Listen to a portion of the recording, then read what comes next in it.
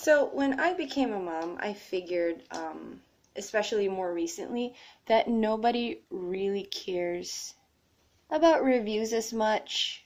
There are so many reviews out there, sampling and testing and all of that good stuff. I think, especially in the community that I belong to, we want to talk about our experiences, our survival skills when it comes to deployment and being a forward deployed Navy spouse. Now, I have Kajit here who wants to play with my makeup too.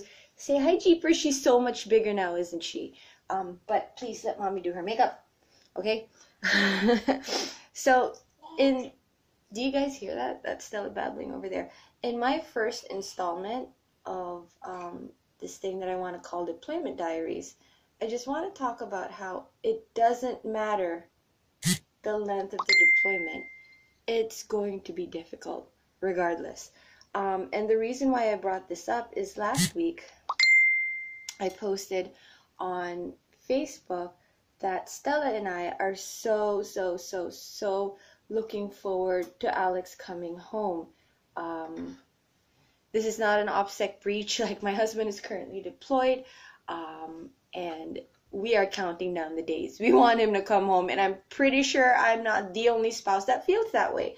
But anyway, I posted that, and I got several messages back in my inbox saying, well, when did he leave? Like, the rota schedule isn't all that bad. In fact, it's like one of the easiest in, Navy-wide. And for a second, like, I just stared at my phone, and it's like, nobody asked. Like, the point is, here's what I'm trying to say without becoming too obnoxious. It doesn't matter what the schedule, what the tempo, what, theater you belong to, or even, quite frankly, Kajit, stop, what branch of service you're in. When you're deployed, and it doesn't matter. It's difficult for the families, the spouses, and everybody involved in general. Like, there is no, my deployment is harder than yours, this one is easier than that. Well, you're not on the West Coast, so you don't know how that feels, or your husband's not a Marine, so it can't be that difficult. And it's like, whoa, pause. It doesn't matter, like, what branch of service or the duration of it. It's difficult, like, across the board. And anybody that wants to contest that, honestly, is being silly. Like, if you have gone through some really bad deployments, even though other people have shorter or less strenuous ones, you'll be able to appreciate the struggle that they're going through, because it is in no way, shape, or form funny or laughable or something that, somebody should be shamed for. Like, you shouldn't be having a hard time. It's not that bad. Or, you only have one child. What are you worried about? You should see how difficult it is for me. I think, like, people who do that, people who one up, man, y'all need to chill out for a second. We all go through the same struggles, and really, truly, honestly, I do not think that there is anything that can, like, mentally or emotionally prepare you for how difficult deployment separation can be. Also, for the heck of it, this is the product that I'm using for my brows. It's called Elizabeth Mott, Queen of the Fill.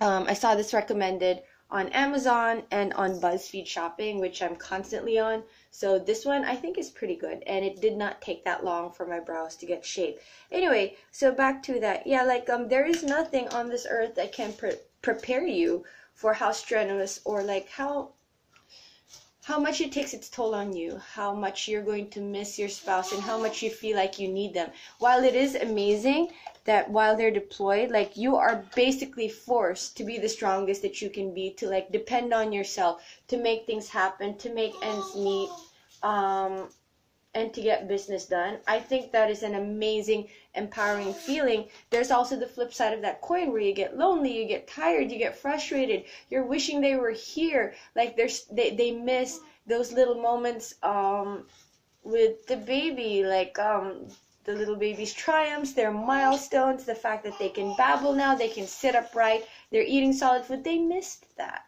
And those are moments that, no matter the hazard pay or the C pay that you get, you can't get that back. And people be like, well, he's going to be coming home soon. You're right. But that doesn't discount any of these things that are happening. So a little background on me. I am a Navy brat. My father served honorably for 20 years, and I am so proud of him.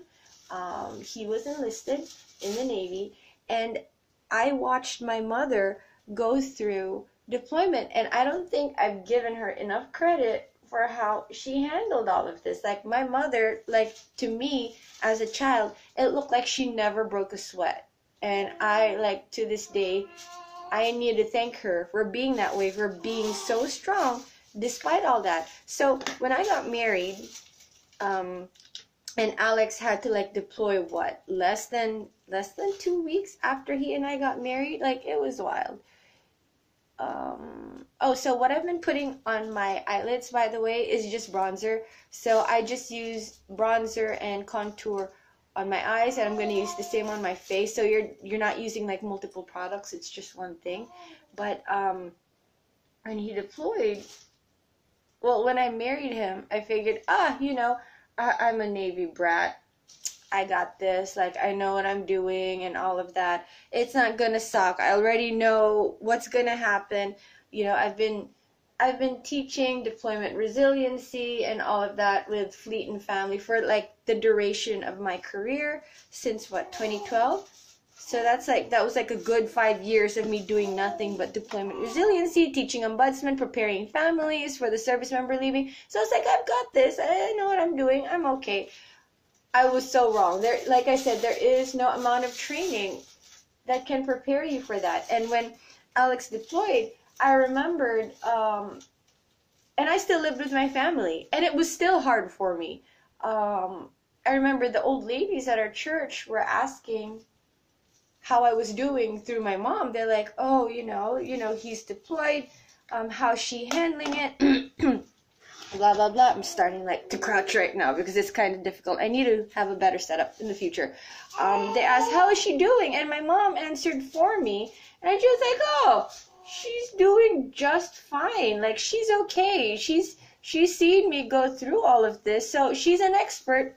She knows what's up. And, I was just silent there. And I just looked at my mom. And deep down inside, like, I didn't want to be, like, rude or anything like that in church, but I was like, deep down inside, no, I'm not okay. I'm struggling. I'm not happy. I feel very sad. I'm not depressed, but I'm very sad. I am very sad. And, like, you struggle with it day to day. You wake up and you're like, wow, he's not here. I really need him. Like, the little triumphs and, battles that you have in everyday life that you wish you could talk about, you can't talk about. Because on those few seconds that you do get to talk to them on Facebook Messenger, or you get to have an email, literally they have, like, oh my goodness, on Messenger they'll have under a minute just to say, hi, I love you, good night. If you're lucky enough to get that. In the emails that you have, it's the same thing. Hi, I miss you, I love you, take care of yourself, don't forget to lock the doors.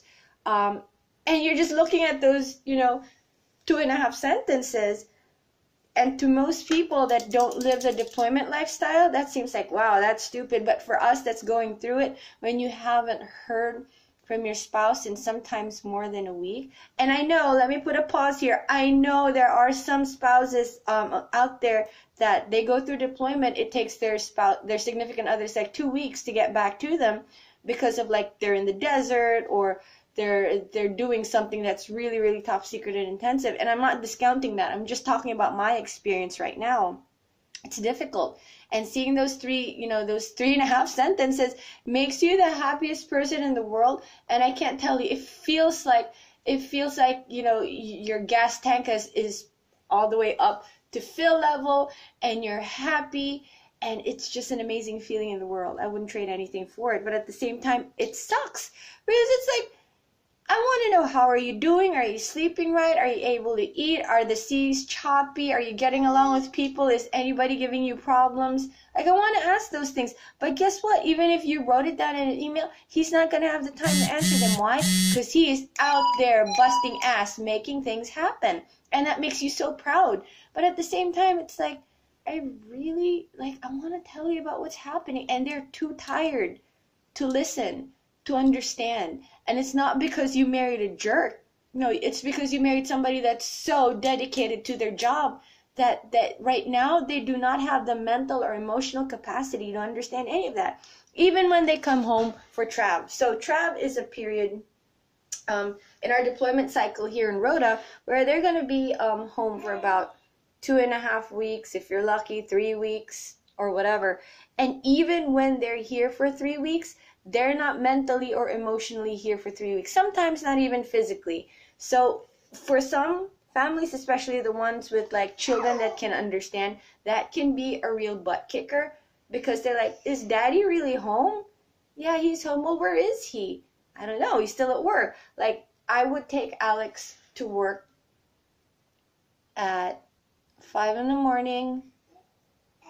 You'd be lucky if you could have him home by 9 p.m. If that, like, it is no joke. And on the days when he can go home early here, meaning like 6 o'clock, 7 o'clock, he's never off of his phone.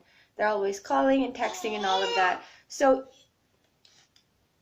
deployment doesn't stop when they're home. Like, the Navy doesn't stop like that. It keeps going on and on and on and on. And it can be very difficult, especially when you want to tell your spouse about it, but they're not mentally or emotionally there. When I married my husband, it was one of those things where I promised to always support you no matter what. And as far as I was concerned, back then, young and dumb and naive, I figured, oh, supporting him, making sure there's always a hot meal on the table, making sure the house is clean and all of that, picking up when you need him, when he needs you, sending him care packages.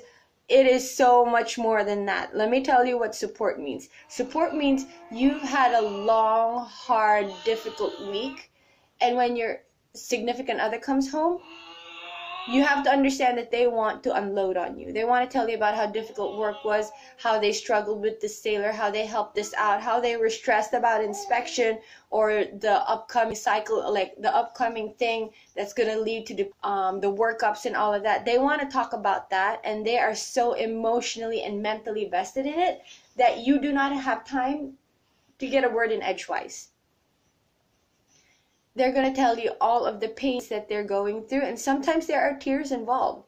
And they're going to say that, yeah, this happened to my sailor, I'm so worried about them. And you're going to get pissed off. You are. Because you're going to be like, you're so worried about, petty officer, blah, blah, blah. But you can't even worry about me or ask how my day's going. It's not because they're a jerk. It's because the tempo is that intense. Like, it's unbelievable. So I think that's what supporting your sailor, supporting your service member means. And it can get really hard. Like, it means putting how you feel on the back burner until things are kind of okay to where they can pay attention to you. You definitely put everything of how you feel or what you're going through, good and bad, on pause because you want to have to support them. Like, you listen to the things that they're going through. You listen to their stresses, their heartaches, the tensions, these inspections, these qualifications that they need to get. And suddenly it feels like the stuff that you're going through isn't as important as his. And really, that's not healthy. You have to make sure that you remember that your feelings are valid, no matter that he or she cannot listen to what you're going through by no fault of theirs. Your feelings are valid. Like, my wonderful chaplain rabbi friend reminded me before, there is no hierarchy to stress. Just because they don't understand what you're going through doesn't make it irrelevant, and it doesn't invalidate it. But that's one of the things about being a military spouse, I think. That is what support means. You put everything that you want to do, everything that you want to say, everything about how you feel, your worries, everything, like basically everything. It gets put on the back burner because you want to make sure that they're mentally, physically, emotionally prepared to tackle the next day, the workups, and the next few weeks and months that they have at sea separated from you. And it's not easy. It almost feels thankless, especially when you are like in the moment. It's like, well, what about me? Like, sure, I have my friends, sure, I have my family to FaceTime whenever they're awake on the other side of the world, but it's not fun to have your best friend not being able to be there for you mentally and emotionally because they can't.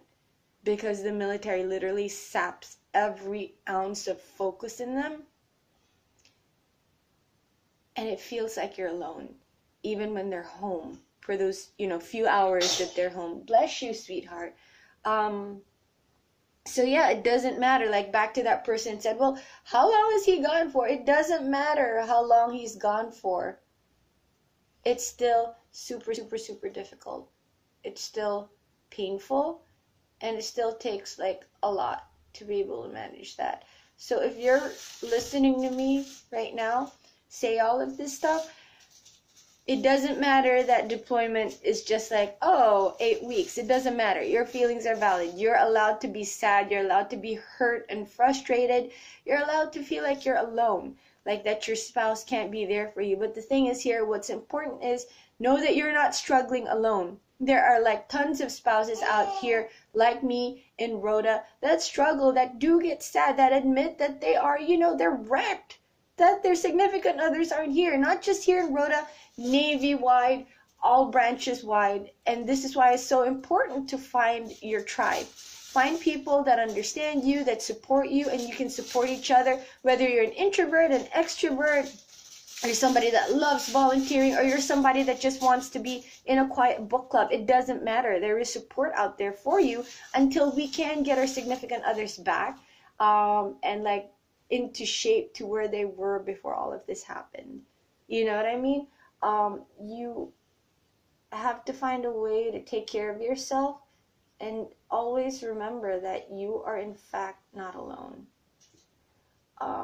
So yeah, I think that's something that when you make your vows, when you marry your service member and they're in uniform and it feels like such a fairy tale, and you feel like you're making such, an amazing promise before the eyes of God and the church and the people that you love. Yeah, nothing could ever prepare you for something like this. And you know what? I would not change a thing of it, especially now that I have found my tribe, people that understand me and people that support me. It's difficult, but it's not impossible. And here's the thing that I really love. I've met so many women with higher ranking husbands, like back when I was in Newport, and here's something that they told me.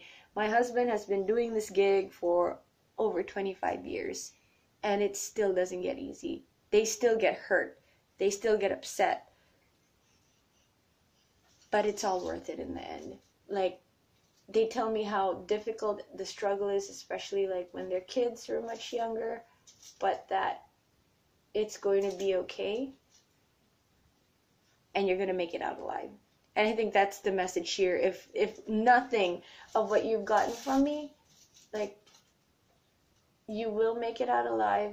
You are going to be stronger for this, and you will be able to tap into a strength that you never, ever, ever thought was there. Like, Mother Nature, for whatever reason, is like, oh, your husband's deployed, girl, I got you. I'll make sure that you have the strength to get through this. And I sincerely believe that that is super important, that you know that. If you're listening to me and you are struggling right now, just as I am, like, I'm struggling right now, know that you've got this. Know that there are people out there. Know that you can reach out. No matter how difficult you think it is, how isolated you feel that you feel you are, you're not, and it's going to be okay, but please reach out to us. So yeah, you're stronger than you think. You are not alone, and most importantly, deployments will come to an end. And at the end of it, you will have bested it, and it's going to be okay. So yeah, don't ever, ever, ever, ever, ever let anybody tell you that, oh, this deployment's short, you shouldn't be complaining about it. That's not on you to tell anybody that. Like, don't be a jerk and tell somebody, oh, well, this is short. Back when I was in Norfolk, the deployments were so and so. That doesn't discount what we're going through right now. It doesn't. And just because you're trying to put things into perspective, that just makes you a jerk. because you're trying to tell this person that how they're feeling right now is invalid. Don't be that person. Tell them that, yeah, you know what? It's definitely different from the ones that my service member went through. But yeah, it's definitely tough. Tell them that. Be supportive. Since you've been through longer deployments, give them coping skills, okay? Don't be like, oh, it's not important. Oh, mine was worse. Guess what? My husband went to Djibouti. Okay, I'm sorry. But that doesn't, like, remember what my rabbi friend said. There is no hierarchy to stress. So basically, at the end of the day, what we have is to help each other out. And I think that is super, super, super duper important. Okay? All right. So that is my soapbox of the day. I hope you guys got something out of it. And again, if there is anything that you could have heard in this rant video, let it be known that deployments are tough. Your feelings are valid. You are not alone. And you are stronger than you think you are. Okay? So let me finish this up. And I need to have breakfast and get my butt going to all of the things that need to happen today. Because guess what? Life does not stop when the service member leaves. So we got to get going. Talk to y'all later. Bye.